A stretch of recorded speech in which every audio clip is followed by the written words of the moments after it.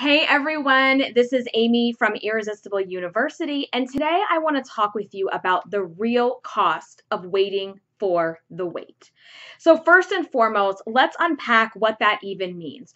What I am talking about is when you are putting things on hold in your life, when you are waiting for this magical moment to happen for you, you believe that if you could just get to your goal weight, if you could just be in a certain size, everything in your life would magically fall into place. You would have confidence, you would have high self-esteem, you would have your dream relationship, your dream career, whatever that like magic dream is that you've created for yourself.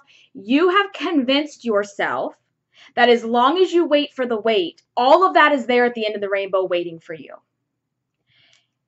But what you haven't taken into consideration is that it's not going to just magically pop up because you get to a certain size or you get to a certain weight. Because here's the deal. If you don't learn how to deal with your stuff, if you don't learn how to drop the emotional weight, if you don't learn how to get rid of the fat girl mindset that you're carrying around, that stuff doesn't like go away because, oh my God, you weigh 125 pounds now. Okay. And so what happens when you're waiting for the wait is someone says to you, hey girl, like we should go on this beach vacation this summer. And you're like, I don't know about that. I'm kind of busy. I have a lot going on. And you have told yourself, you've convinced yourself that now's just not the right time. But next summer, oh yeah, girl, next summer, I'm really going to be ready for that vacation because I'm going to like lose all my weight. I'm going to have the perfect body, but it's not going to happen this year, right? Or I experienced this and I've seen this in my community, and this one breaks my heart probably the most, is I have heard from people in the community, heard from women that are starting a family on hold for the wait. And I experienced this in my pregnancy journey as well. And it was one of the things that made me like really hesitant to get pregnant, is I didn't want to be the fat girl who was pregnant. But when I sat down with myself and my husband and we had this conversation about, if we don't decide to have kids, are we going to regret it? And we both said yes, like right at the same time. And so it can be something as small as wanting to wear a bathing suit, wanting to go on a beach vacation, to something as serious as putting off starting a family, putting off getting out of an abusive relationship, putting off taking better care of yourself. And so it's going to show up for each of you differently, but I want you to understand that's what I mean when I say when you're waiting for the wait. You're waiting and then you're not doing anything to get the weight off. So you think like what? The weight's just going to fall off and then it's just going to fall off and then you're just going to get all the things that you've ever wanted. It doesn't work that way. We have to work for what we want, right? And so when we talk about waiting for the wait, I want to discuss with you how that shows up in your life. So there's a couple of different ways. So number one, it's showing up in your life by you playing small. What does that even mean? Playing small means you know you're capable of so much more. You know that your life is not meant to just be mediocre. You know that you have all of this untapped potential that you just haven't like tapped into because you're afraid, and you're afraid to be seen, because to show up means people have to see you. You have to be vulnerable, right? And when you're in this place of not feeling good about your body and waiting for the wait, you're not showing up because in your mind, your thought process is that, well, if I show up with all of my personality, with all of my potential, and I actually take up space in the world, people are going to see my body and how big I am. People are going to see what I actually look like. Here's a news flash for you. They already see what you look like. So by you thinking that you're playing small, and here's what you do when you're playing small. Here's what I mean by this. Instead of showing up confident, your head up, your shoulders back, walking into a room like you freaking own it, you walk in there, you scuff your feet, your voice is like this, and you kind of hunch your shoulders over and you're looking at the ground, and you don't want anybody to know what you're really thinking. And if you have to share anything, you apologize for it. So say you're in a business meeting and you're like, sorry, but I have something I'd kind of like to share. You say kinda, you say sorry, and you're not owning your message. You're not owning your opinion, because that is scary for you. That is vulnerable for you, because to do that and to be so sure of what you're saying means, here I am, all of me. And you're just like putting it all out there, right? And so that's what it means. So when you're waiting for the wait, this shows up in these different ways. You're playing small, whether it's in a business meeting, whether it is in conversations with your spouse, your kids, your friends, whatever. Think about that in your own life. How are you showing up and playing small when you know you have so much more to offer? And maybe you don't know that yet, but I know that you do have more to offer, okay? You also, this also shows up by you not even showing up, right? By you not showing up to the table and doing the work that you need to do. And this is what it kind of looks like. I hear this all the time. So let's think about this as like weight loss.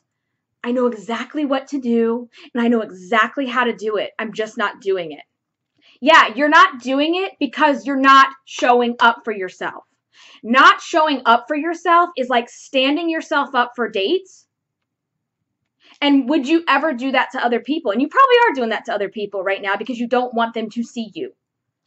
And so not showing up for yourself is when you are consistently letting yourself down. And I will tell you right now, this is one of my big tips and secrets. The number one way to crush your confidence, to crush your self-esteem, to shatter all of it, is to not show up for yourself. And how that also looks is, oh, I'm gonna start eating healthy, starting on Monday. It's always the starting on Monday stuff. And then by Tuesday, you're off the rails. And you've, again, broken a promise to yourself. You've broken a commitment to yourself. You're not showing up and doing the work. Believe it or not, I even see this in my paid coaching group, where the women come in, they're excited, they're ready to do the program. A couple weeks go by and they ghost. They disappear because they are reverting back to those old habits. And those old habits are telling you you're not worthy, you don't deserve it. And because of that, you just stop showing up for yourself. So I hope you understand what I'm saying by that and what that means. Not showing up for yourself is talking to yourself like shit, is talking to yourself in the mirror and calling yourself every name in the book. Look at you, you fat pig. You're so gross. You're so nasty. I can't believe you gained this weight again. I can't believe you look like that. You don't deserve blah, blah, blah, blah, blah. That is not showing up for yourself. Showing up for yourself is showing up, doing the work, even on the days where you look in the mirror and you're not feeling it. Even on the days where you'd rather shove your face in a bunch of cupcakes, but you eat the salad and the clean eats anyways, okay? So the other way that waiting for the wait shows up for you, it shows up when you convince yourself that you don't deserve it, right? So how many of you have done this to where, let's say there is let's just use work as an example here. Let's say there's a promotion open at work. And you're like, yes, I know, I got this in the bag. I have all the qualifications. I'm actually overqualified. I got this. And you tell yourself you're going to apply, you're going to do the thing. And then all of a sudden you start to back out. And you start convincing yourself that you don't deserve it. No one's ever going to listen to me. I can't hold a room's attention. I don't have enough confidence. No one's going to listen to the fat lady. No one's going to want to hear from me. My opinions don't matter. And you start shit talking yourself because you're not showing up for yourself. And you back yourself out of this thing that you actually really wanted because you've convinced yourself you don't deserve it. Right? And you do this in many ways, even in the weight loss spectrum. If you are, wanting to take better care of yourself, you're wanting to be more healthy, and then by 5 o'clock on Friday, you're ordering all the food, shoving your face in it, and binging and emotionally eating all the things. It's because somewhere in here, you feel that you don't deserve to show up for yourself. You don't deserve to take good care of yourself. And you don't deserve to put yourself first. Okay? So that is how waiting for the wait shows up in certain ways. It means you're playing small. You are not showing up for yourself in many areas of your life. And you've convinced yourself that you don't deserve anything good. Now, the reasons that you're doing these things, let's talk about that, okay? So, we kind of touched on this, but I want to dive a little bit deeper. And one of those fears that you have, because all of this is coming from some type of fear, right? And one of your fears that you have is that you are afraid to be seen, which we talked about that, because to be seen, especially, so we're talking about when you are uncomfortable in your own skin, you don't like the way you look. I don't care what you weigh, because let me tell you one thing. Fat girl mindset, you could be 220, 320, 120. It doesn't matter. That stuff doesn't just go away because you weigh a certain number. I have plenty of clients that you look at them and think, what do they have to complain about? This stuff is an epidemic in women. It just is. And we got to change that. And so it's a fear of being seen, because to be seen for your,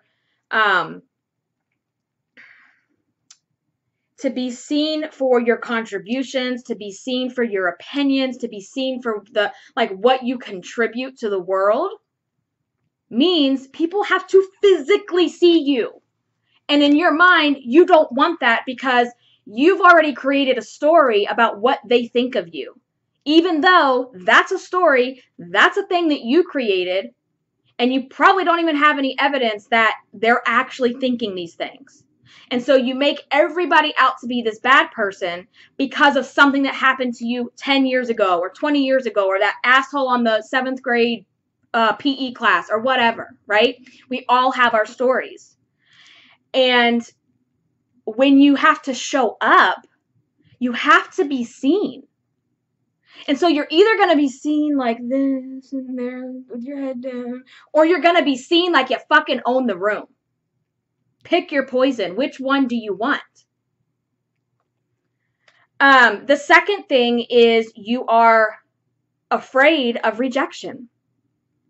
What if they don't like me? What if they don't like my ideas? What if nobody wants to hang out with me? What if I call my friends to go have drinks and they tell me they can't go? What if somebody cancels on me? What if that guy that I met online cancels the date? And then what if I go on the date and he rejects me because he thinks I'm too fat? Here's a news flash for you. You will be rejected. I don't give a shit how amazing you are. I don't give a shit how beautiful you are, how thin you are, how great you are at your job. You will get rejected. It is part of this human journey. Okay? It's going to happen.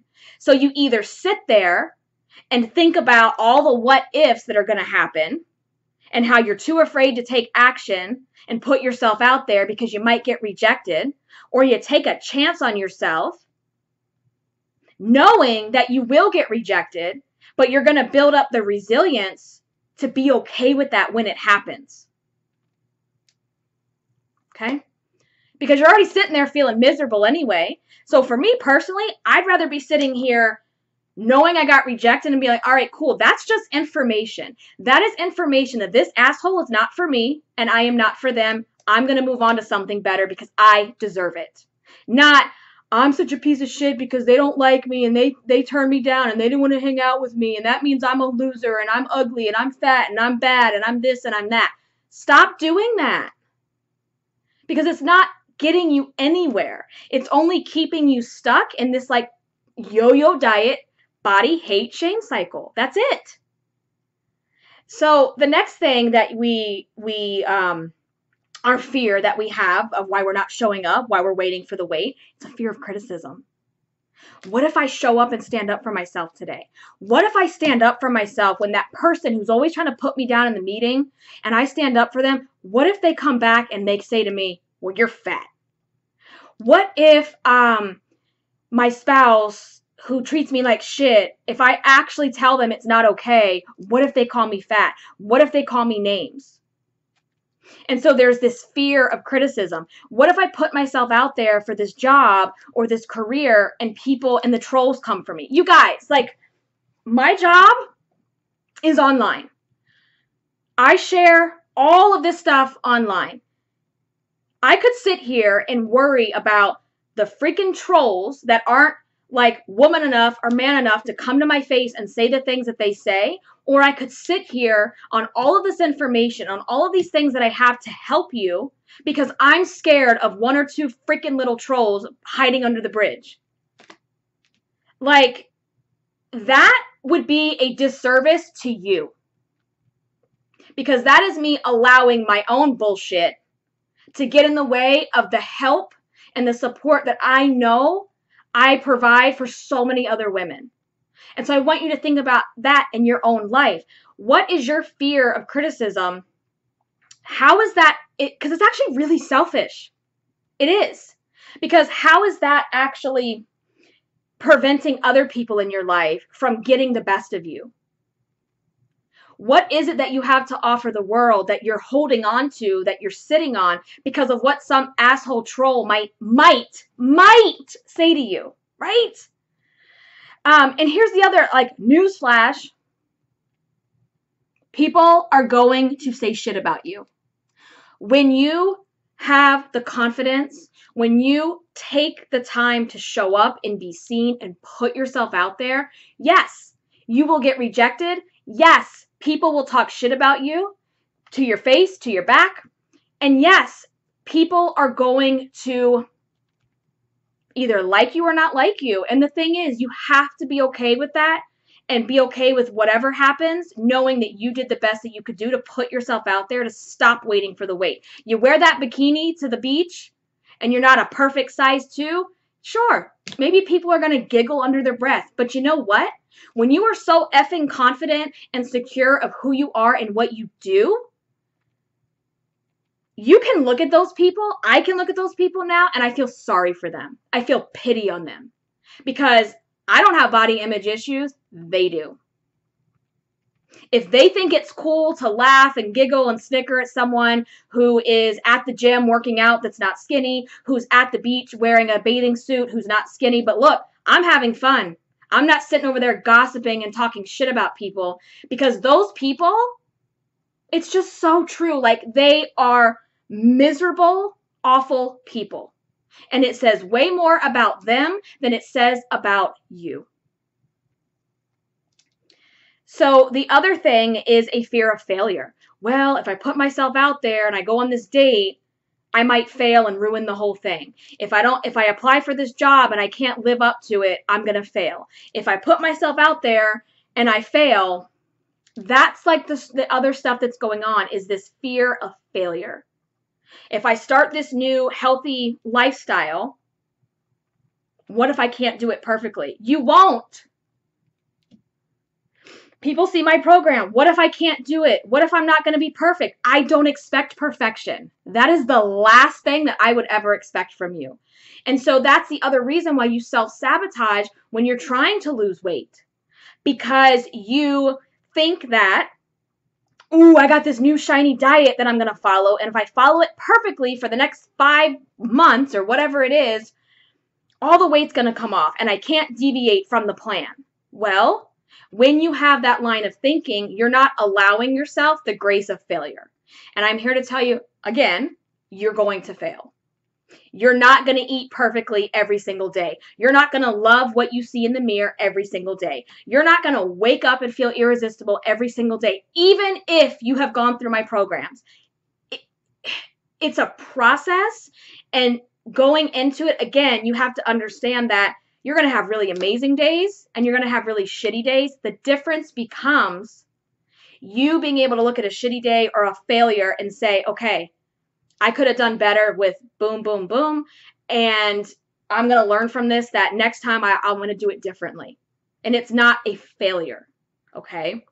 Because failures, like, we don't escape our entire life without failures, without rejection, without criticism. So you're allowing these things to keep you paralyzed. You're allowing these things to keep you stuck, waiting on the weight, blaming everything on your weight and your size and your body, because you have these other fears that are actually underneath being seen, right?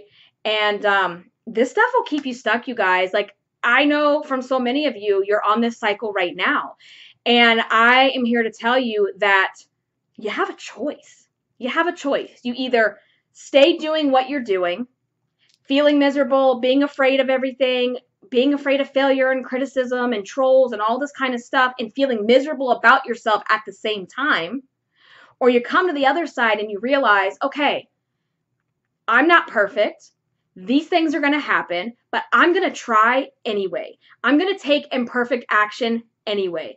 I'm going to go after what I want anyways, knowing that the result may not be this perfect magical solution, and that's okay.